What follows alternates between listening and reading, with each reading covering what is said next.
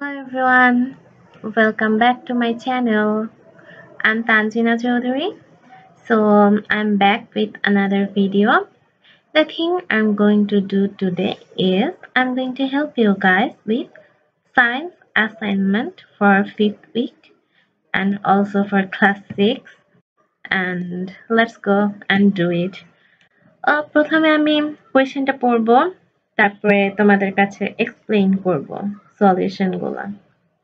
প্রথমে বলি please please please subscribe to my channel, এবং আমার ভিডিও দেখে যদি তোমাদের হেল্প হয় বা উপকার হয় তাহলে অবশ্যই লাইক কমেন্ট করতে ভুলবে না, এবং আমার ভিডিওগুলো তোমরা তোমাদের ফ্রেন্ড অ্যান্ড ফ্যামিলির সাথেও শেয়ার করতে পারো, তাহলে তারাও হেল্পফুল হবে। So let's move on to the video. আমি আগে কোয়েশ্চেনটা দেখি কি কি বলেছে। তিনটা কোয়েশ্চেন আছে। First কোয়েশ্চেনে why should we shake the bottle of antibiotic syrup before use. আমরা নর্মালি কিন্তু দেখা যায় যে কোনো মেডিসিন খাওয়ার আগে সিরাপটাকে আমরা কি করি, ঝাঁকিয়ে নেই, এরপরে খাই। এটা কেন করতে হবে প্রথমে আমরা সেটা দেখব। তারপরে কোয়েশ্চেনটা হচ্ছে what kind of mixture is milk, explain ইট। দুধটা আমরা প্রতিদিনই প্রায় সবাই খাই, কখনো কি তোমরা ভেবে দেখেছো যে এটা কি ধরনের মিক্সচার, কিভাবে তৈরি বা কিভাবে আছে, সেটাও আমরা দেখব আজকে। তারপরে কোয়েশ্চেনটা দুইটা দেখো, পিকচার্স দেওয়া আছে সিম্পল মেশিনের, অ্যান্ড তোমাদেরকে বলতে হবে যে এটা কি কাইন্ড অফ লেভার। আমরা তো জানি লেভার কয় প্রকার আছে, 3 প্রকার, class 1 lever, class 2 lever and class 3 lever. আমাদের পিভট এগুলার অবস্থান অনুযায়ী আমাদেরকে লেভার গুলাকে আইডেন্টিফাই করতে হয়। তিনটা জিনিস থাকে, পিভট, তারপরে লোড অ্যান্ড আরেকটা হচ্ছে কি ফালক্রাম। তো এই তিনটা জিনিসের অবস্থান অনুযায়ী আমরা আইডেন্টিফাই করি, তো আমাদেরকে এখানে আইডেন্টিফাই করতে হবে। তারপরে বলতে হবে how mechanical efficiency can be increased. তো তোমরা অ্যাসাইনমেন্ট গুলো করার আগে এখানে দেখো চ্যাপ্টার অ্যান্ড টপিক দেওয়া আছে। চ্যাপ্টার 8 এ মিক্সচার, দেন এই চ্যাপ্টারটা আর ফোর্স অ্যান্ড সিম্পল মেশিন। তোমরা চ্যাপ্টার দুটো ভালো করে পড়বে, এতে তোমাদের কি হবে, ক্লিয়ার হবে কনসেপ্ট গুলো। দেন you guys will be able to right in your own words. তোমরা তোমাদের নিজেদের ওয়ার্ডস এ লিখতে পারবে, এবং আমার থেকে হিন্টস নিয়ে অবশ্যই নিজেদের মতো করে সুন্দর করে লিখবে।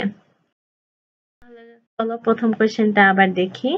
Why should we shake the bottle of antibiotic syrup before use? What kind of mixture is it?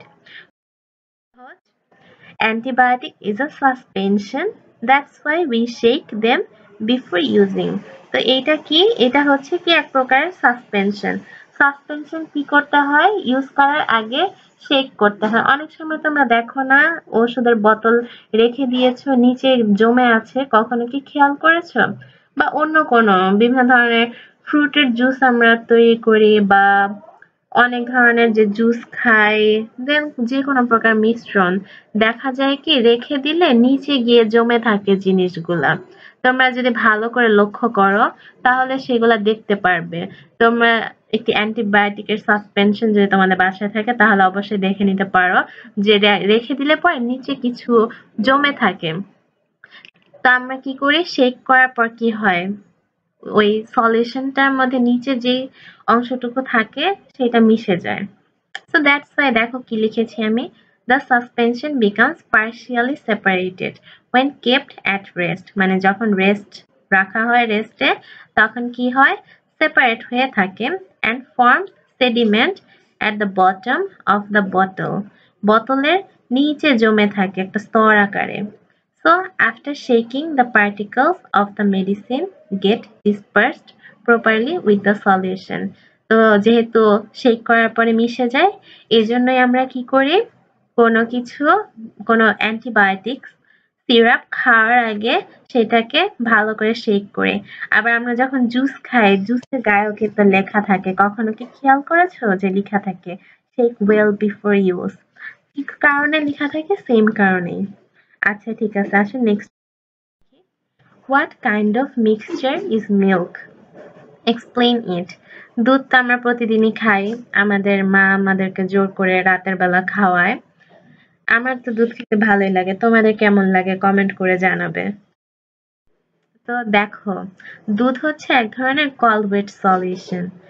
কলওয়েট সলিউশনটা সাসপেনশনের মতো না, এটার মধ্যে যে মিক্সচারের যে পার্টিকেলস গুলা থাকে এগুলো খুবই স্মল অ্যান্ড লাইট ওয়েট, এই জন্য নিচের স্তর আকারে জমা হয় না। So a mixture in which very small particles of one substance are distributed evenly throughout another substance, মানে কি খুবই স্মল পার্টিকেল গুলা জমে থাকে, মানে সর্বত্র ছড়িয়ে থাকে তোমার সলিউশনটা। The particles are generally larger than those in solution and smaller than those in a suspension, মানে সাসপেনশনে যেই তোমার ইগুলা থাকে পার্টিকেল গুলা থাকে সেগুলা থেকে অনেক ছোট সাইজে। The particles of milk is so small and light that they cannot gather at the bottom of the pot and always remains floating. That's why they are called colloid suspension. এখানে আমি তো বললামই প্রথমে যে এইটার পার্টিকেল গুলা খুবই ছোট এবং হালকা, সেজন্য কি আর নিচে জমা হতে পারে না। তোমরা কি কখনো সুতা যদি আমরা ফেলে দিই, এটা কিন্তু অনেক হালকা, অনেক আস্তে আস্তে নিচে পড়ে, বা এই যে বায়ুতে যেই ধুলাবালি থাকে সেগুলাও কিন্তু বায়ুতে ঘুরতে থাকে সবসময়, সেরকম মিল্কের যেই পার্টিকেল সেটাও কি করতে থাকে সবসময় সলিউশনে ঘোরাফেরা করতে থাকে, এটা কখনো নিচে গিয়ে জমা হয় না কারণ ওরা অনেক হালকা। That's why they are called colloid suspension. Milk is made of water and fat. Milk কি water এবং fat দিয়ে তৈরি। The small particles of fat remains scattered in water, which is not seen by naked eye, but with the help of microscope. এর মানে কি মিল্কের যে ফ্যাটের suspension সেটা এতটাই ছোট, পার্টিকেলস গুলো এতটাই ছোট যে আমরা খালি চোখে দেখতে পারি না, আমাদেরকে কি মাইক্রোস্কোপের সহায়তায় দেখতে হয়। আচ্ছা তারপরে দেখো, এখানে দুটা ছবি দেওয়া আছে, দেখো তো চিনতে পারো কিনা। আমাদের বাড়িতে অনেকেরই নানু দাদুরা কিন্তু পান খেয়ে থাকে, তাদের কাছে এরকম যন্ত্র পাওয়া যায়। তোমরা কি কখনো দেখেছো এই যন্ত্রগুলা? যদি দেখে থাকো তাহলে অবশ্যই আমাকে জানাবে। আমি দেখেছিলাম, এগুলা পানের দোকানেও কিন্তু দেখা যায়। তো এটার নাম কি? Nut cracker. What kind of lever it is? Give logic. এটা কি ধরনের লেভার সেটা তোমাদেরকে ফার্স্ট আইডেন্টিফাই করতে হবে। দেন how mechanical efficiency can be increase, এটা এক্সপ্লেইন করতে হবে। সো আসো ফার্স্ট, এটা কি? It is a nut cracker. আর এটা কোন class lever? Class 2 lever, because the load is between the force and fulcrum.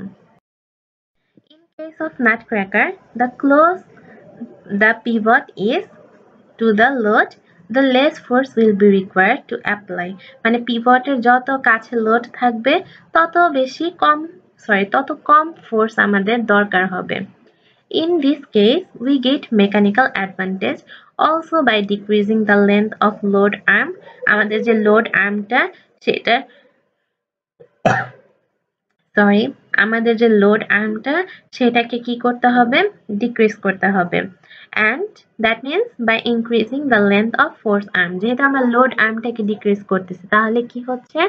Force আর্মটাও কি ইনক্রিজ হয়ে যাচ্ছে। এটা তো তোমরা মনে হয় সবাই দেখেছে, আমাদের বাড়িতে অনেক সময় দেখো না ছবি লাগাই, বা আমাদের নিজেদের কোনো পেইন্টিং যদি থাকে বা ঘড়ি ঝোলানোর জন্য কিন্তু আমরা কি করি? দেয়ালে পেরেক গাড়ি। সেই পেরেকটা কি গাড়ি? এটার নাম কি? It is hammer. It is a hammer. আর এটা কোন ক্লাসের lever? It is a class 1 lever because the fulcrum is located between the load and force. Fulcrumটা কোথায়? Load আর force এর মাঝখানে। That's why we can say it a class 1 lever. So it is easier to do things by putting the load closer to the pivot. লোডটাকে আমরা পিভটের যত কাছে রাখবো আমরা কাজটা তত ইজিলি করতে পারবো। Mechanical efficiency can be increased by decreasing the length of the load arm. আমরা কি করতে পারি লোড আর্ম এর ও লোড আর্মটাকে কি করব লেন্থটা কমিয়ে আনবো তাতে কি হবে আমাদের মেকানিক্যাল এফিসিয়েন্সিটা বেড়ে যাবে। So that was for science assignment. আশা করি আমার ভিডিওটি তোমাদের ভালো লেগেছে এবং আশা করি তোমাদের কিছুটা হলেও উপকার হবে এই ভিডিওটির দ্বারা।